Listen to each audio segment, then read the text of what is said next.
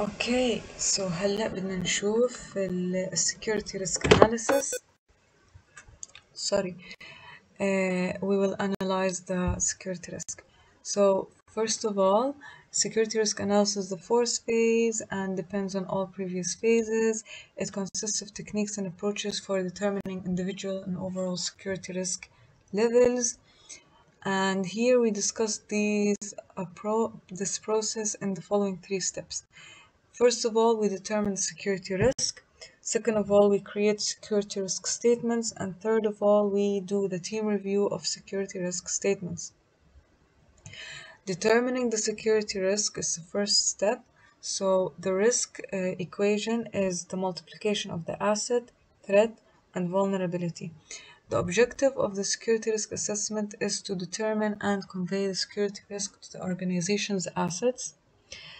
So first of all, we have in this part we utilize لأنه in the data gathering I think we were doing some threat and vulnerability pairings, and now we have threat and vulnerability pairings. So we can use this to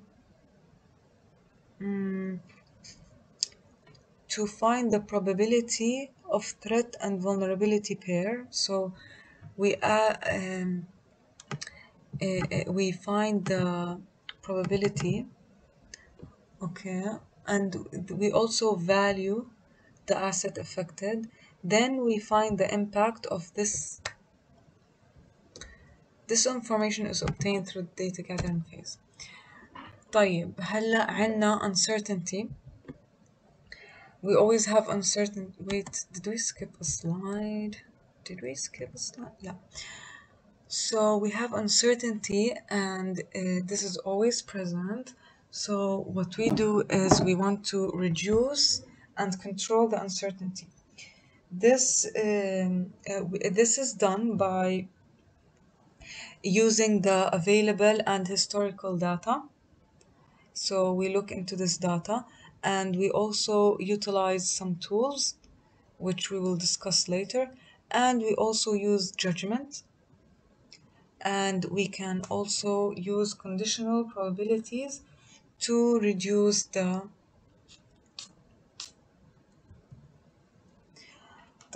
available and historical data. We look into the crime statistics.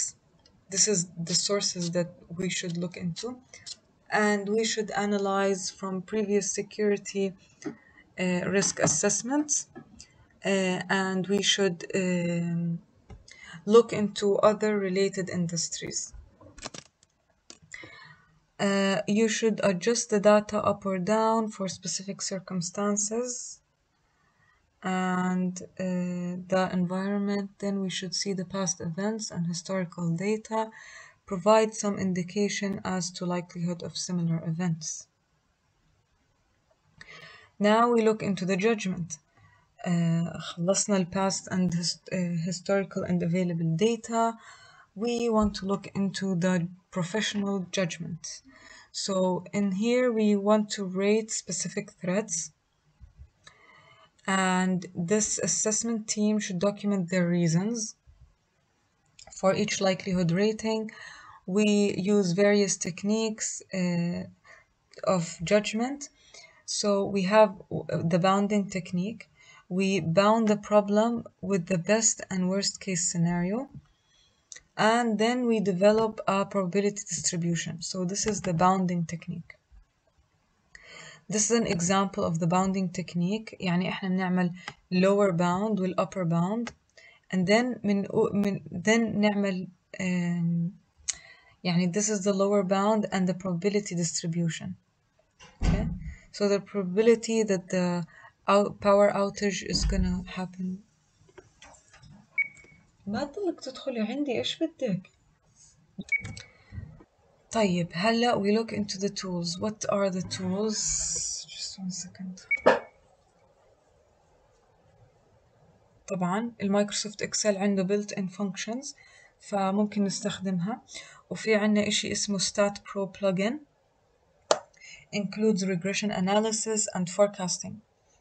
Okay, includes regression analysis and forecasting. This is good to know. And we have at risk. هذه الظاهر إنها some software. And what it does, it replaces uncertain values with probability distributions. Okay? So we want to eliminate uncertainty, صح? So this software replaces the uncertain values with probability distributions. And we also have the RiskWatch software. It also has built-in values for many standard vulnerabilities and threats. Okay. بعدين عندنا ال BDSS أو ال Bayesian Decision Support System. What is this? The BDSS. It integrates the concept of uncertainty into the risk calculations. وعندنا الإكسل. Okay. يا رب أحفظهم. طيب هلا خلنا نشوف ال conditional probabilities. هون حيكون عندنا example. So ال conditional probability هو ال probability of something happening given that something else has already occurred. لأنه some threats can never occur unless unless a series of events have occurred. So let's see how this is applied. So, for example, if we have an ex-employee, okay, we want to determine the probability that an ex-employee will access our system. يعني a breach will happen due to an ex-employee. أول شيء an ex-employee can't access the system unless 4 different events happen. First, an employee must be terminated. Second, the employee must have the password knowledge. Third of all, the employee must actually have desire to gain access, not any ex-employee wants to gain access. He has to be like angry or whatever. And fourth event is that the passwords are not changed at this time, the employee that was terminated. So first we calculate the probability of event 1. So let's see the historical records, and we find that the organization has terminated an average of 300 employees per year. So we put down this information, and we have 300 employees per year. طيب, not all employees have the password, so only 10%. Okay, so of course we need. So we have 300 employees per year, but only 10% were terminated for a cause. Okay, the other ones are friendly terminations. So we only consider the 30 employees that are terminated with a cause, because these propose a threat to us. استغفر الله, ليش هيك صارت سودة. طيب, so we only consider the employees that cause a threat. So for probability of event 1, we only have 30 out of 300. So I think 30 out of 300 is 10%. So we have 10%. And then probability of event 2 is إيش كانت event 2 إنه he has the password. طبعا not all employees have the passwords. Only 13.3% of the 30 employees have the password. Okay, so because only system administrators have the passwords, and only 4 of them are system administrators.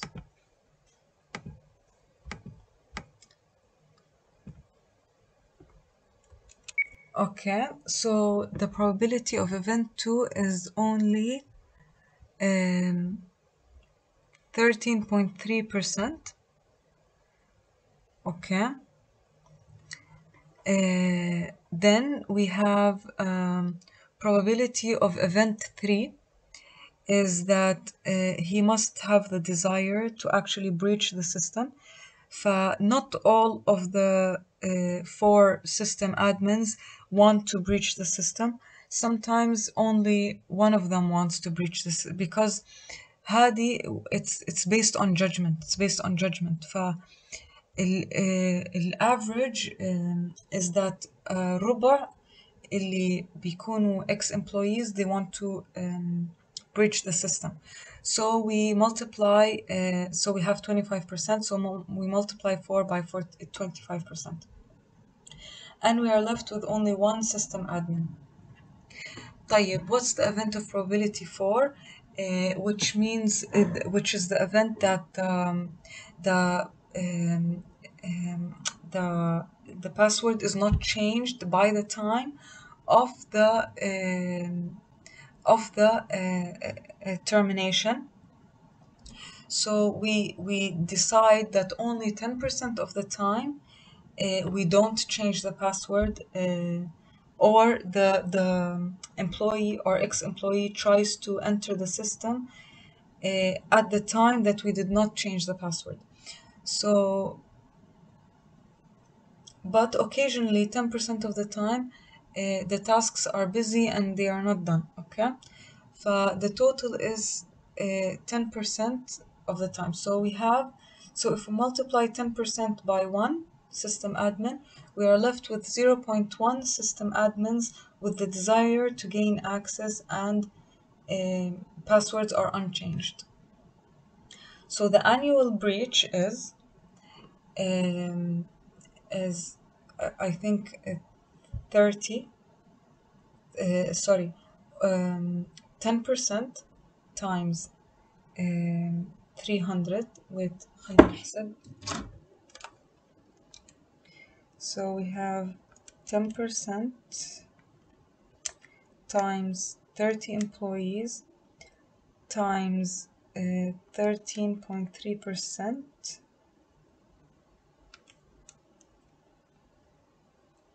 times 0.25 times 0.1. Wait.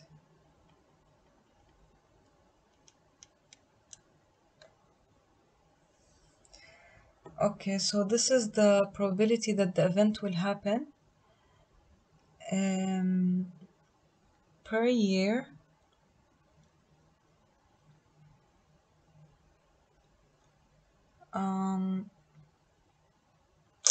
But I think we have to multiply this by the number of employees.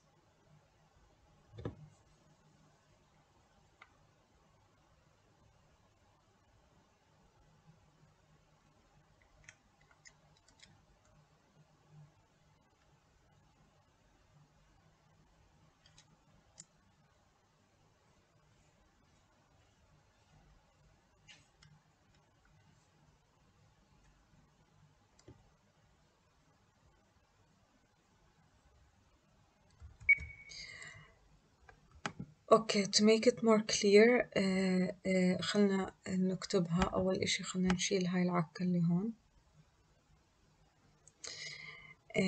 هلا إحنا عنا 300 employees, okay? 300 employees multiply by only 10% of them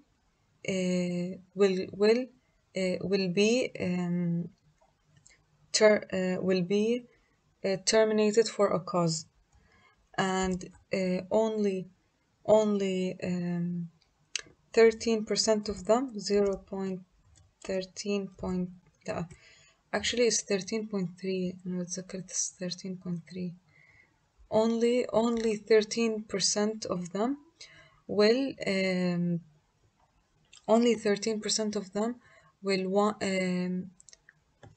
will be system administrators, multiplied by only 25% will have the desire to breach the system, and multiplied by 10% of the time that they will have the password and the password is also unchanged. by the time they wanted to breach. So if we calculate this خلينا نحسب هاي. So 300 employees per year. طبعا هاي it's per year لأنه we use the employees per year. 300 times 0.1% for the first probability that they are terminated for a cause times 0.133 who are system administrators and have passwords times 0.25 who actually want to access the system times 0.1 so they want to access the system and the password is unchanged, so it's the answer is 0.09975 or it's almost يعني almost 0.1. okay, so this is the chance per year. This is the amount of breach that will happen per year. طيب احنا we want this to be one breach لأنه less than one breach doesn't make sense. If we want to multiply this by 10 because 0.1 times 10 will be one breach, so one breach will happen every 10 if we multiply both sides by 10 صح?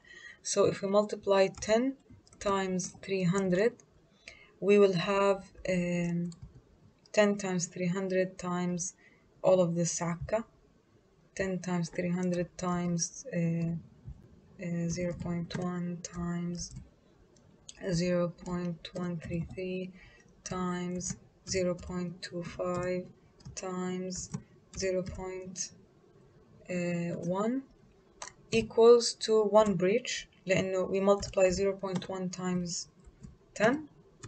So what do we find here equals one breach?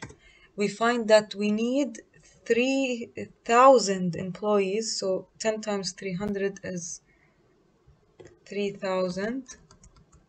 So 300 employees gives us 0.1 breach, but 3,000 employees will give us one breach. So for every 3,000 employees that are terminated, we have just one breach. And 3,000 employees are terminated, so 300 is per year. We need 10 years. We need 10 years. Oops. We need 10 years to reach one breach. Okay. Okay, خلصنا ال generating the risk. Okay. Calculating the risk. هلا we want to generate the security risk statement. How do we generate the security risk statement? خلينا نشوف نرجع نقرأ. So the security risk assessment produces many values, numbers of which to keep track. So we have asset valuation, threat frequency, vulnerability, probability, and impact. There are automated tools that keep track and report the values and numbers. And in the absence of automated tools, an alternative approach is required to track these values. One approach is the creation of security risk statements. Okay, so متى بنستعمل security risk statements؟ أول شيء مكتوب إنه ال security risk assessment in general produces many values, numbers, and we want to keep track of these. يعني عندنا asset valuation, threat frequency, we have vulnerability, probability, impact, وكل هاي الأشياء we want to keep track of. And we already have tools for this, so we don't need a security risk statement, but in the absence of automated tools, an alternative approach to keep track of these to keep track is the security risk statement. So a security risk statement is a method of presenting related information in the expression of a security risk. Okay, what does it do? It keeps track keeps track of asset valuation, threat frequency, vulnerability probability, and impact. Okay, this is what the security risk statement does.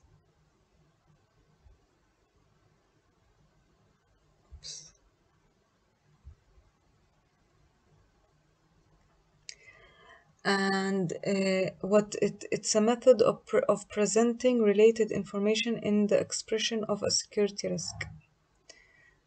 Okay.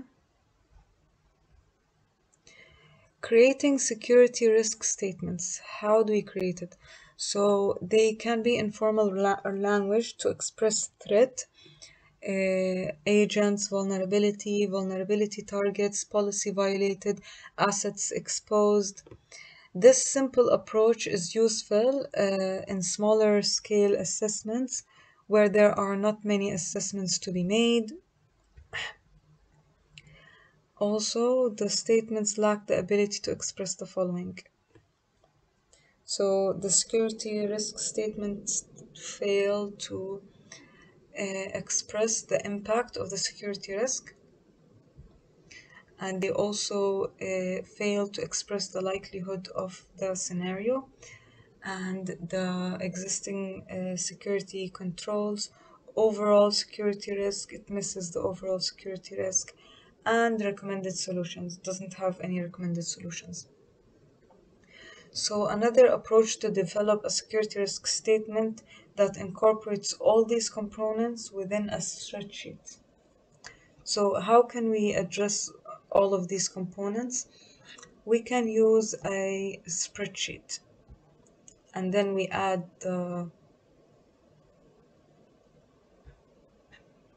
هاي components that it's supposed to address.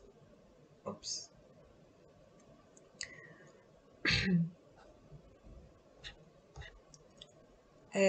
But we can also add a system impact. Wait, we can also add a system. We can also add an impact and likelihood of the event happening, and also vulnerability, risk recommendations. And wow, إيش هذا؟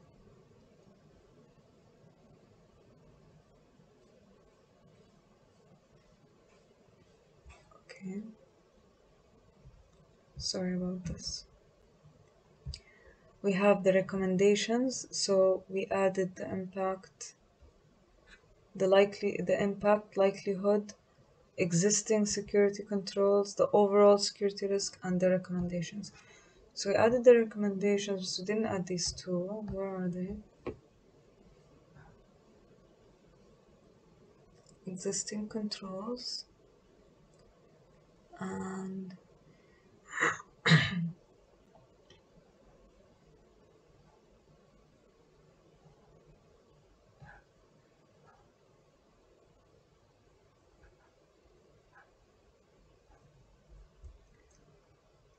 team review of security risk statements. اوكي سو احنا هلا في اخر ستيب، احنا خلصنا السكيورتي ريسك ستيتمنت وهلا بنعمل التيم ريفيو. In the third task بنعمل generating security risk statements should be divided across the assessment team based for example. يا الله هذا رمضان صرت من العطش بطلت راح صوتي. Based for example on areas of study and administrative, technical, physical. Further subdivisions could be established within areas. So إيش المقصود هون؟ مش فاهمة. when a review الموضوع, the task of generating security risk statements should be divided across the assessment team. طيب. Okay, it's divided according to its areas of study. تمام. And further subdivisions can be established. So for the team members should work alone in small groups to create the security risk statements, covering the data assigned to them. Once the draft statements are complete, the team leader should compile and distribute the complete list. بعدين the entire team will then review the draft statements and arrive at a consensus. طيب. So we want to arrive at a consensus. Arriving at a consensus is an important step because it ensures that all team members have a chance to express their findings, and the team members are able to gain perspective of the overall.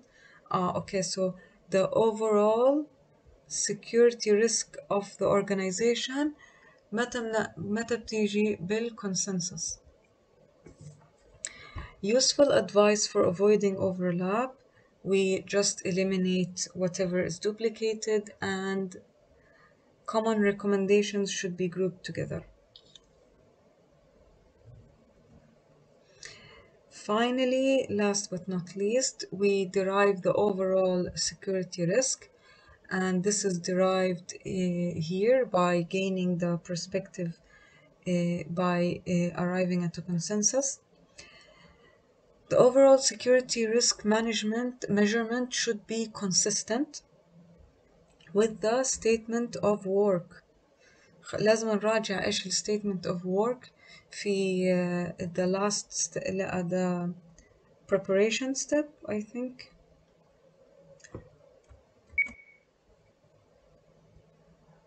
Project definition. A statement of work هي a part of the contract that provides the service description and provides the scope of the assessment and the deliverables. Okay, so the service that they are providing, what the scope they are providing the service on, and what they are delivering by providing the service. So it should be consistent with the statement of work.